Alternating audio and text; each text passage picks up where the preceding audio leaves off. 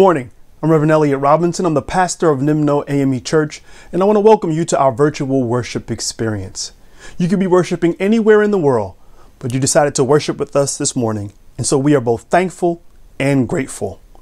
We are now embarking upon the season of Lent, and so this is the time in which we begin to prepare ourselves for the coming Palm Sunday, for the death and the resurrection of Jesus Christ.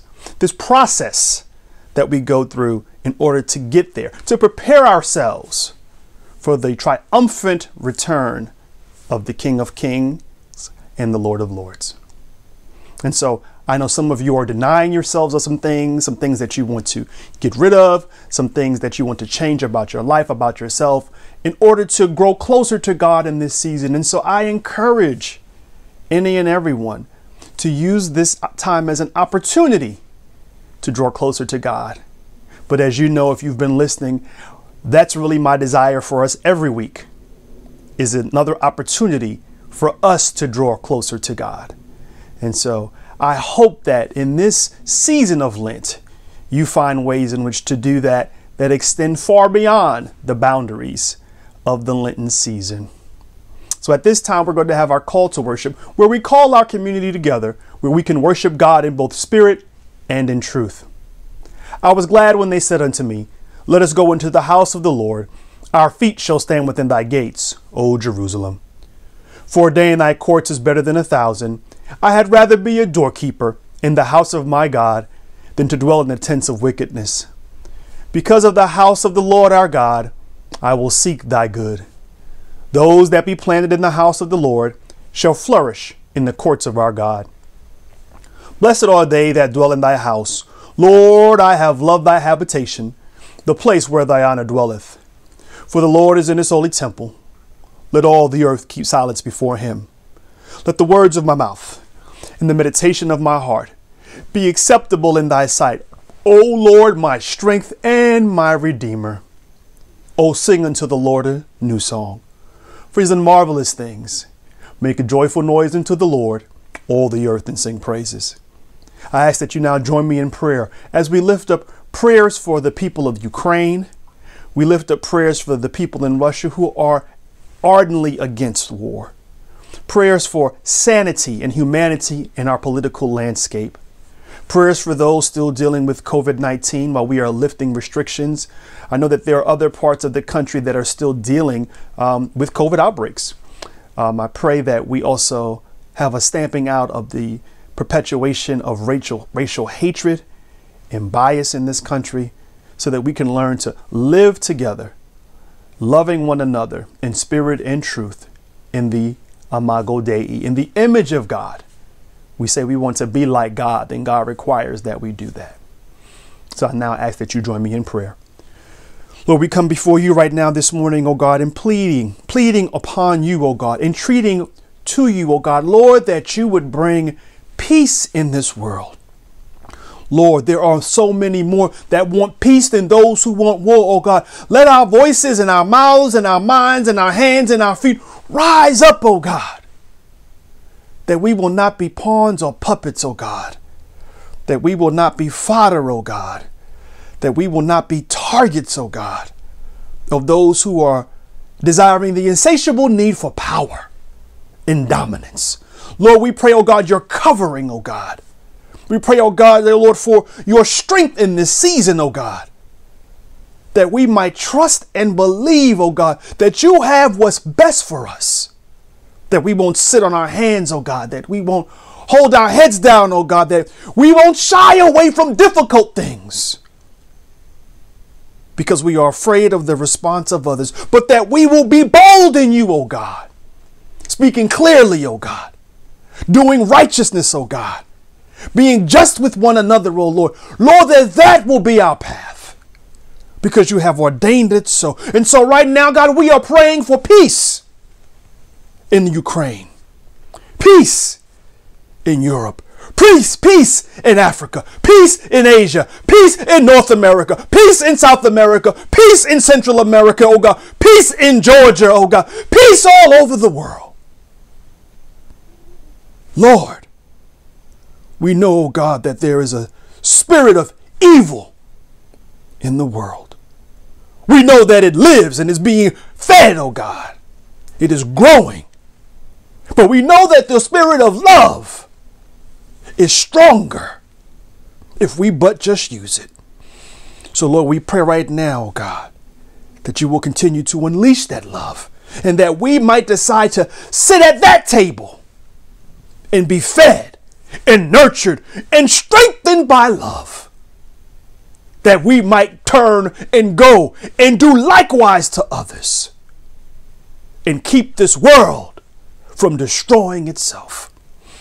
Lord, we pray for those right now, oh God, who are sick and shut in, oh God. Those, oh Lord, who have lost loved ones, oh God, and who have sorrow in their hearts, oh God. Lord, that you would be, oh God, both a healer and a comforter, oh God. That you would strengthen the caregivers in this world, oh God.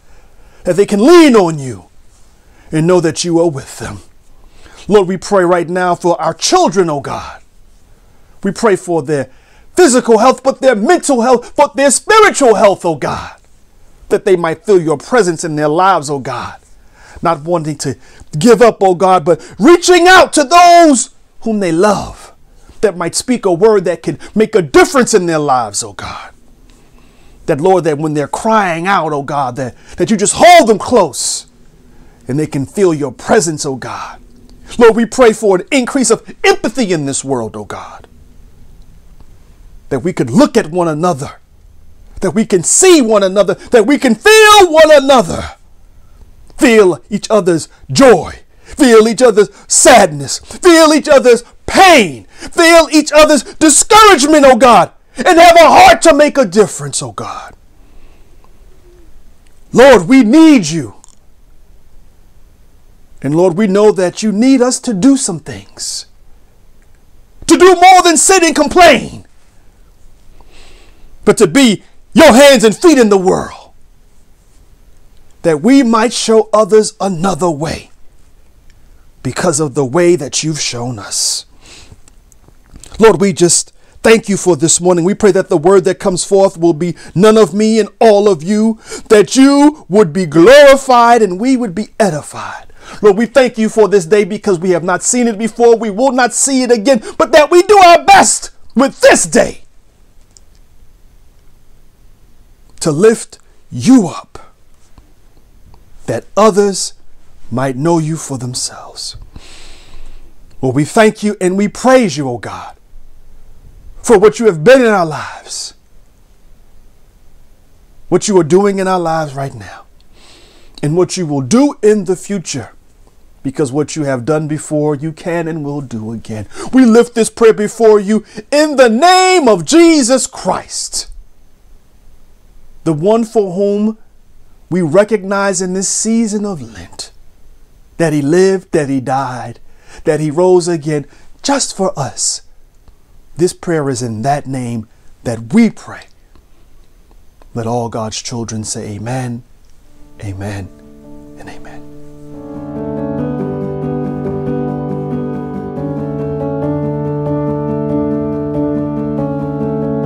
Today is the day we end our giving campaign for 2022 in support of the Food Bank of Northeast Georgia. I want to thank everyone who has been able to donate thus far. We are excited about what your contributions will mean in the lives of people in Northeast Georgia. Just want to remind you that for every dollar that is donated to the Food Bank of Northeast Georgia, that's 4 meals, 25 cents per meal to help stamp out hunger in our community. This year, we are matching every dollar donated up to $4,500. So your impact is doubled. You can join us in this work. Today is the last day, but guess what? The campaign will still go on until 12 midnight. Just visit nimnoamechurch.org, nimnoamechurch.org. You can donate through GoFundMe, through Cash App, through Venmo, through Givelify. You can also write a check, and in the subject line, just simply write Food Bank. And the address for Nimno AME Church is on our website, nimnoamechurch.org. Today is the last day, so please help us make a difference in the lives of those experiencing hunger and food insecurity. Thank you so much for those who have already given. Thank you for your generosity. May God continue to bless and keep you. And thank you for allowing us to live out our mission at Nimno AME Church, to serve as God's hands and God's feet in the world. Thank you, and God bless you.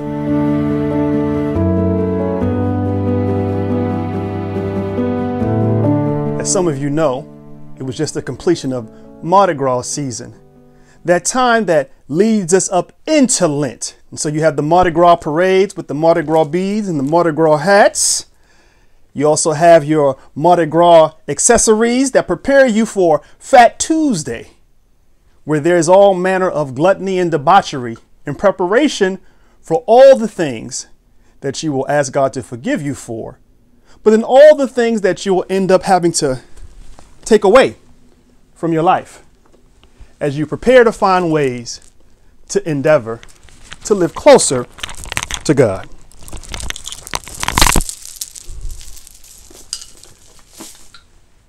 And so you put those things behind you as you endeavor to take away the distractions in life, to take away the things that perhaps move you away from God, things that distract you from God, things that are in your ear or literally in your life that are a hindrance to you doing more of what God has called you to do.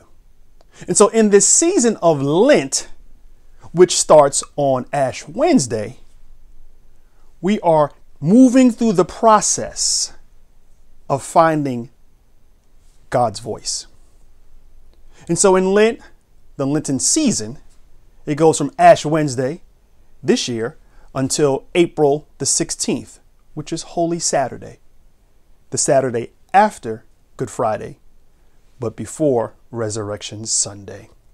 Lent is that time of denial. It's a period that we view as one of transformation. We refer to it as the Lenten season because it's constrained within a time period. But I believe that it's really more of a Lenten journey. And so this morning, I want to entitle this sermon, The Lenten Journey. Christ's journey to Calvary is a guide for our Lenten journey. So when we look at the life of Christ in preparation for this season's culmination, we can glean and learn some things that will help us during our Lenten journey. When we look at Christ as he raised Lazarus from the dead and then returned to Bethany 6 days before Passover, he was able to then turn around and spend some time with the family again as Martha anointed Christ's feet with perfume. Christ would go on to heal the blind beggar Bartimaeus and even turn the heart of Zacchaeus, the chief tax collector. The Lenten journey of Christ.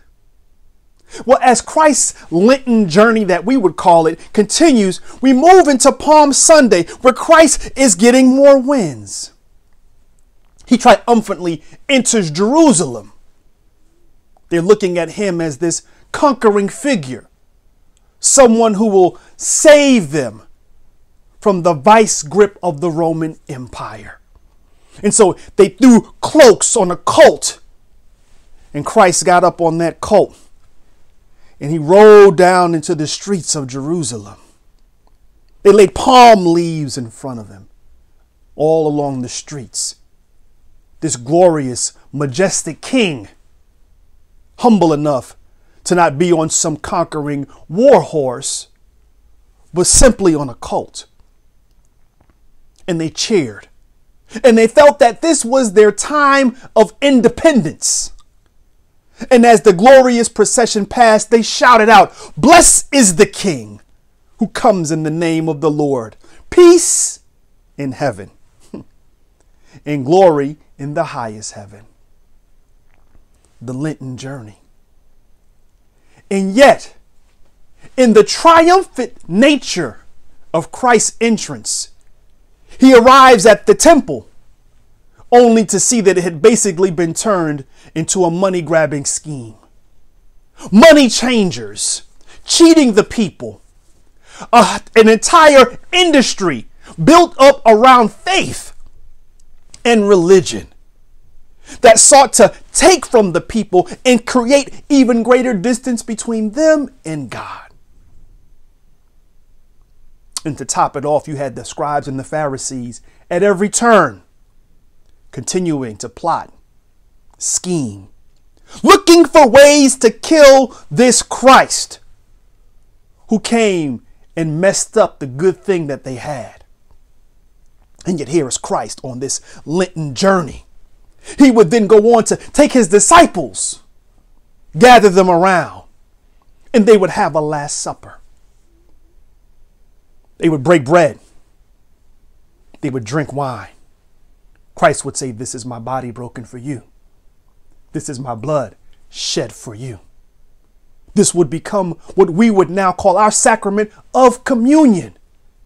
But Jesus would go one step further, and he would then wash the feet of his disciples. Some would say, in a way to replicate the act that Mary did in washing his very feet with the expensive perfume. Christ's act of humility was in stark contrast to the ideas that they had about him coming as this conquering king. He had acted in humility in the face of pending trials and tribulations, for a second stopping the chaos that was around him, to reset and to be that example. And yet even washing the feet of one who would betray him and also one who would later deny him. Christ's Lenten journey. He would go to pray with his friends in Gethsemane. The weight of his task was great. Christ finds a place to pray, and then, realizing what would be lost for him, what would be carried by him, he said, "Father, if you are willing, take this cup from me, yet not my will, but thy will be done." The weight of the coming crucifixion, so great that Christ went to see that perhaps God might change God's mind. But if God did not, he would still be willing to go forward. So anguished was Christ in this moment that his sweat would become like drops of blood falling on the ground. And yet, despite the turmoil and the internal chaos that Christ was feeling in that moment, realizing that he had spent his life pouring into these men, when he had come from the garden, he found them sound asleep, not praying in unison with him, but catching a nap. Christ, betrayed by one of his closest followers in Judas, denied by the one who said he would die for him in Peter. The Lenten journey. Jesus was brought before a series of kangaroo courts that denied him justice. His life would even be considered less valuable than that of a common thief. Forgotten and despised by the people he'd come to help, to love, and to ultimately save. This turn would leave him mocked, stripped of his garments, and nailed upon an old rugged cross. As he faced the precipice of death, he forgives a criminal, then his accusers, then he breathes his last. It is finished. They removed him from the cross, and his dead body was prepared with spices, wrapped in funeral cloths, and buried in a borrowed tomb. The Lenten journey. No, there will not be any shouting about the resurrection today. There's a long time between today and April 17th, which is Resurrection Sunday. Long between today and whatever may be resurrected in your life on your Lenten journey. What might be birthed in your life in your Lenten journey. What might be shed from your life in your Lenten journey. What may be happening in your life between today and April 17th. I want you to know that as you move through this Lenten journey, I want you to remember that before there can be a resurrection or a birth or a shedding of some things, there will be challenging times. Instead of doing what we often do, which is focus on what we're going to be giving up during this Lenten time, this Lenten season, perhaps we should be more like Christ and focused on where we're going. Not to dwell on what's behind, but to press towards the mark of the high calling that is in Christ Jesus. Yes, in the face of incredible anxiety and certain human pain, the likes of which no one would want to endure. Yes, Jesus made a request to see if God would in fact, perhaps in fact, change God's mind. And when Jesus saw that there was no other way than the way that was prepared specifically for him, Jesus said, "Not my will, but thy will be done." You too may have a "not my will, but thy will be done" moment. And you know what? That's all right. You just have to keep pressing, keep walking, keep trusting, keep believing in God. Your Lenten journey may not end on this Resurrection Sunday. And guess what? That's all right too. The Lenten season may be over, but your journey may still be going. Don't allow what God is doing in your life to be constrained by calendars or seasons. You'll know when this stage of your life's journey is over. When it's over. Don't rush it. Just continue to say, "Not my will, but thy will be done." When your triumphs are followed by others plotting against you, you just have to say, "Not my will, but thy will be done." When you're called to humility and Christ-like service in the face of your betrayers, "Not my will, but thy will be done."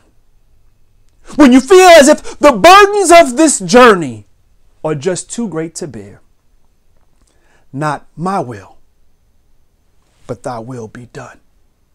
When your prayer circle is asleep on the job, "Not my will, but thy will be done." When the ones you love the most deny even knowing you, "Not my will, but thy will be done." When it feels like justice and righteousness are eluding your touch, "Not my will, but thy will be done." When you feel as if you are done, ready to give up, finished, "Not my will, but thy will be done." The journey is not over until God says so. The tasks are not over until God says so. God's glorification in your life is not over until God says so. The path that you are on is not complete until God says so. That thing that God birthed in you is not finished until God says so. Do not be weary in well-doing. There are some things that you will shed.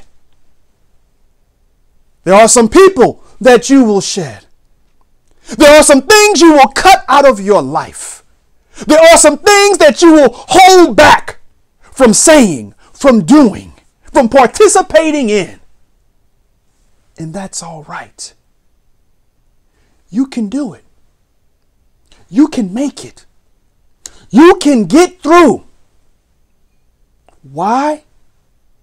Because if you keep your eyes on God, and if you keep your heart turned to God, in this time of journeying, God will get you through. In this time of journeying, God will get you through. Not my will, but thy will be done. When you feel like you want to give up, not my will, but thy will be done. When you feel uncertain, not my will, but thy will be done. When you're not seeing the results that you expected, not my will, but thy will be done. When the naysayers keep showing up and saying, you don't know what you're doing, not my will, but thy will be done. When God speaks in your life, listen. When God says move, move. God has plans for you if you just believe. On this Lenten journey of shedding, of removing, of stripping away, focus on God. And God will blow your mind. Not my will, but thy will be done. If you are listening this morning and you're wondering about a God whose will is so great that you can let go of what you desire and trust what God has for you, guess what? You can know about that God for yourself. If you confess with your mouth, but first believe in your heart that Jesus Christ lived, died, rose again just for you, the one whom this Lenten journey is all about. And if you are willing to confess your sins, God is ready, willing, and able to wipe your slate clean and forgive you of your sins. That is the blessing of the end of this season. Christ gave it all so that we might have a relationship with God. That's all you have to do. And you too can begin your journey right now today. And we want to hear about it. Reach out to us at nimnoamechurch.org.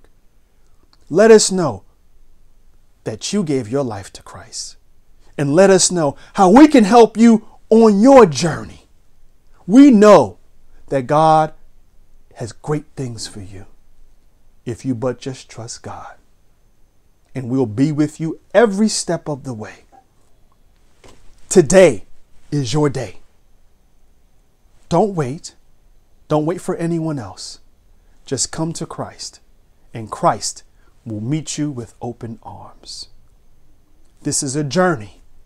No one said it would be easy. Not even the Son of God had an easy journey.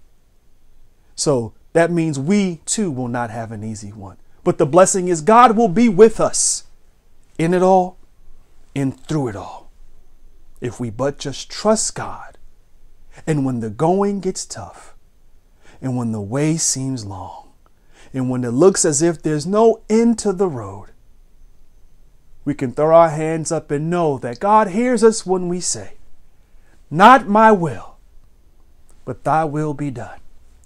And we will have the strength to continue on the journey. trust God in this journey.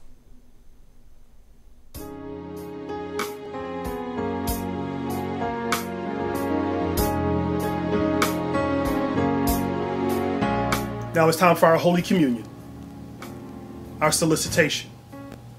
You that truly and earnestly repent of your sins and are in love and charity with your neighbor and intend to lead a new life following the commandments of God and walking from henceforth in his holy ways, draw near with faith and take this holy sacrament to your comfort and make your humble confession to Almighty God, meekly bowing, kneeling, sitting, as able. Our general confession. Almighty God, Father our Lord Jesus Christ, maker of all things, judge of all men, we acknowledge and bewail our manifold sins and wickedness, which we from time to time most grievously have committed by thought, word, and deed, against your divine majesty, provoking most justly your wrath and indignation against us. We do earnestly repent and are heartily sorry for these our misdoings. The remembrance of them is grievous unto us. Have mercy upon us. Have mercy upon us, most merciful Father, for your Son our Lord Jesus Christ's sake. Forgive us all that is past, and grant that we may ever hereafter serve and please you in the newness of life, to the honor and glory of your name. Through Jesus Christ our Lord. Amen. Our prayer of consecration. Almighty God, our Heavenly Father, who of your tender mercy did give your only Son, Jesus Christ, to suffer death on the cross for our redemption, who made thereby his oblation of himself once offered a full, perfect, and sufficient sacrifice, oblation, and satisfaction for the sins of the whole world, and did institute and in his holy gospel command us to continue a perpetual memory of that his precious death until his coming again. Hear us, O merciful Father, we most humbly beseech you, and grant that we, receiving these your creatures of bread and wine, according to your Son, our Savior, Jesus Christ's holy institution, in remembrance of his death and passion, may be partakers of his most blessed body and blood, who in the same night that he was betrayed, took bread, and when he had given thanks, he broke it, and gave it to his disciples, saying, Take, eat, this is my body, which is broken for you. This do in remembrance of me. Likewise, after supper, he took the cup, and when he had given thanks, he gave it to them, saying, Drink all of it, for this is my blood of the New Testament, which is shed for you and for many, for the remission of sins. Do this as often as you shall drink it in remembrance of me. Amen. Now that we have renewed our covenant with God and decided that we will lead a new life and be new creatures in Christ, we will now say the prayer that is the perfect prayer, the Lord's Prayer. Our Father, who art in heaven, hallowed be thy name. Thy kingdom come, thy will be done, on earth as it is in heaven. Give us this day our daily bread, and forgive us our trespasses, as we forgive those who trespass against us. Lead us not into temptation, but deliver us from evil. For thine is the kingdom, the power, and the glory, from now henceforth and forevermore. Amen. Let's lead a new life in a new way, drawing closer to Christ.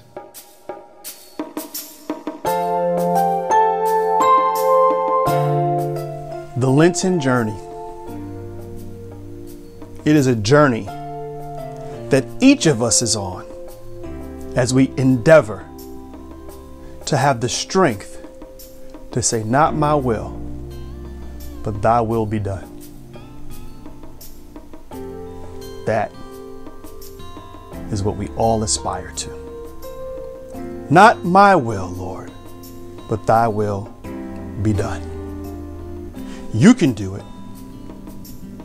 I can do it. If we but just trust God, who knows where we will end up at the end of this journey. But we are all prayerful and hopeful that we hear, well done, my good and faithful servant. That's why we endeavor to journey, to draw closer to God, that one day God might say, well done. So keep pressing, keep fighting, keep believing, keep having faith. The race is not to the swift, but to the one that endures until the end. So on this journey that you're on in this season of life, know that God is with you, God is behind you, God is in front of you. God is literally all around you. And God wants you to succeed. I know you can. God knows you can. And just believe in your heart that you can as well, if you but just trust God. Now it's time for our benediction. Now unto the one that is able to keep us from falling and to present us faultless before the throne with exceeding joy, to the all-wise God our Creator, Christ our Redeemer, and the Holy Spirit our Comforter, be glory, majesty, dominion, and power, now, henceforth, and forevermore. Let all God's children say amen, amen, and amen. I love you. God loves you. And there is nothing you can do about it. Till next Sunday, I'll see you right back here, same time, same place. Love you much. Take care, and God bless.